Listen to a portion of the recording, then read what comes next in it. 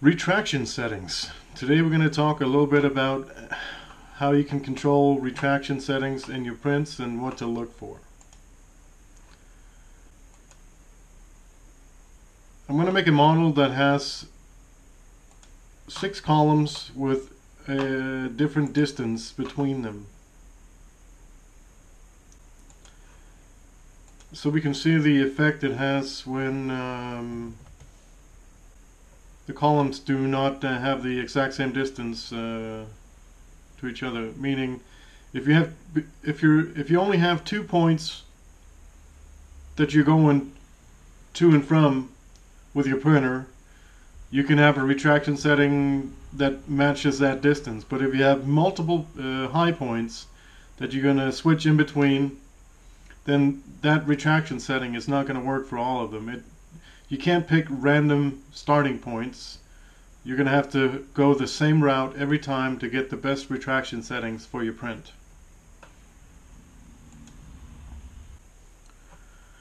So we're going to make 6 columns.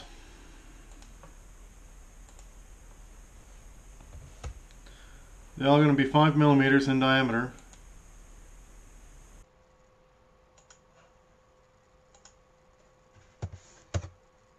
But we're going to pick random starting points, and then we're going to see what route the slicer chooses that the print head is going to go,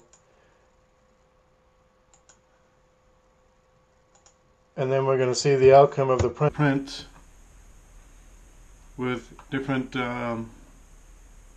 settings for retractions.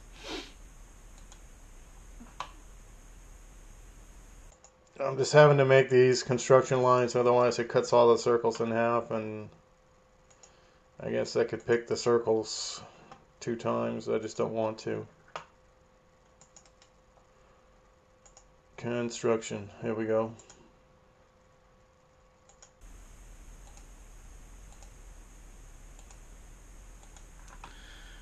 We don't really need to make these super tall. We're just going to make them, I'm thinking 30 is enough.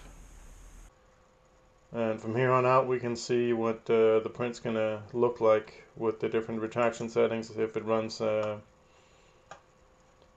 with the random starting points. If we pick the same route every time, it might be different. So we're gonna go with both options and then try and print it and look at the results afterwards. It won't let me choose all 6 for an STL because it does not know where they are in relations to each other. So I'm gonna have to make a platform they can sit on, and I'll just lower that into my print bed.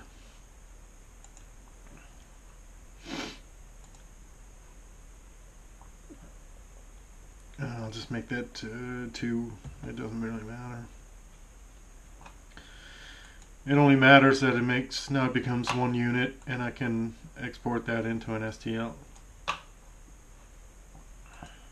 Save. I hit the make button, 3D print.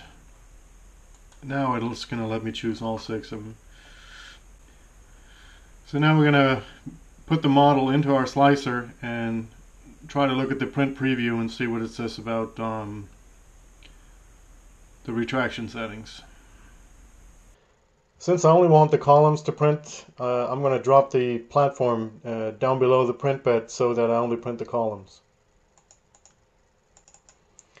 I'm just going to make the top and bottom layers thin because that's not the point of this video. The outer perimeter shells, I'm going to have them at 2, so it just spins around 2 times. And I'm going to optimize the starting points for the fastest printing speed so that I get the same pattern all the time. Since it's ABS I'm printing, I'm going to go with 235 degrees for my nozzle temp. I'm not going to use my fan for any kind of cooling.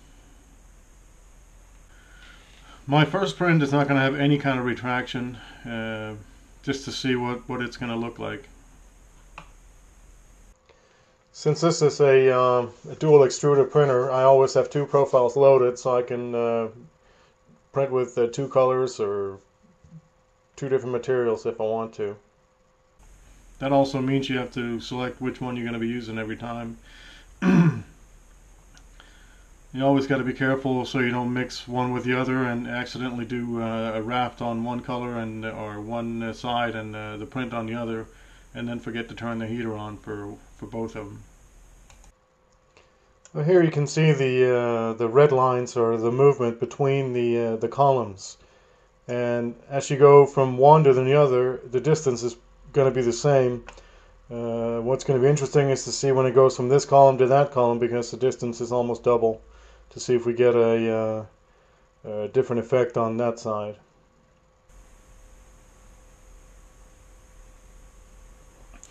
Let's load up the print and then we'll look at it afterwards. So this is how the first print came out, with absolutely no retractions whatsoever.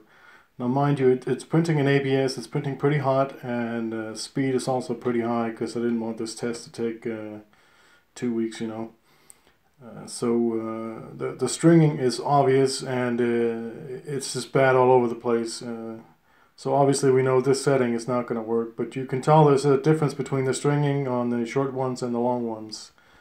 And that difference is going to become even clearer as we move into the next pictures. The second print is printed with 5mm retraction between every stop. And as you can tell, 5mm are pretty good for the two sides where we have a short distance between the cylinders. There's pretty much no stringing, and there's no plastic left on the side of the cylinders when it moves across it. But as you go on the longer distance between the two columns there, you see there's some stringing on those. So what that means is that you can't have one setting for the whole print. So if you have multiple distances that you have to cover, you're going to have to find the best setting possible. For this one, I would say 5 is pretty good, because you got 60% of the print is clean, and the last 40% you have to clean a little bit, but it's more solid to have extra plastic than if you don't have enough plastic. And the third and final test I did with 10mm retraction settings, and as you can tell, it was just retracting way too much, and then you were leaving some of the columns with not enough plastic for the cylinders to form completely. And so that's basically even worse than having no retractions whatsoever. I mean, you would rather have to clean up a little bit but still have a solid print versus having this. If it's anything useful you're printing, then it's not going to hold up to any kind of stress whatsoever. So, where does that leave us? Can we draw any conclusions from this test, or where are we at with the whole retraction setting deal? We can't really draw any conclusions. Every print is going to be different. If you only have one high point, you don't really have to worry about contractions, retractions, contractions. Oh, gift me.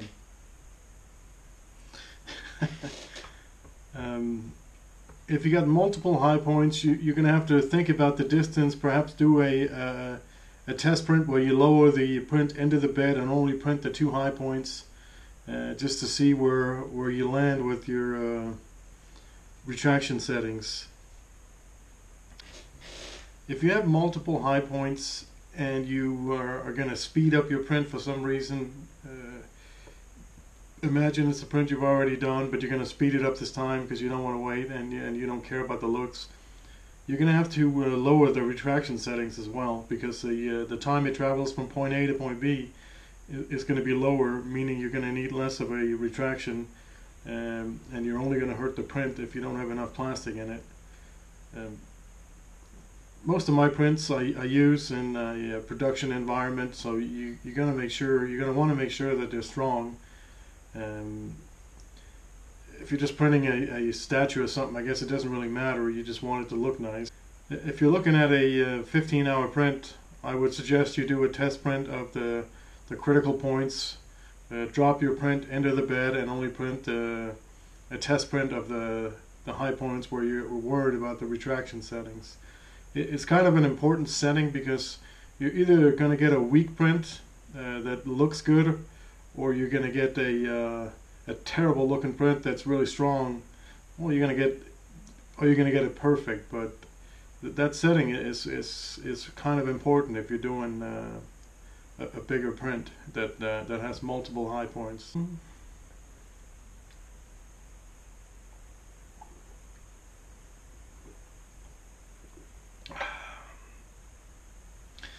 Jeg kører slet ikke nu. That's it for this video. I hope you enjoyed it, got something out of it. Give me a thumbs up if you liked it. Subscribe and watch my new content come out. Take care.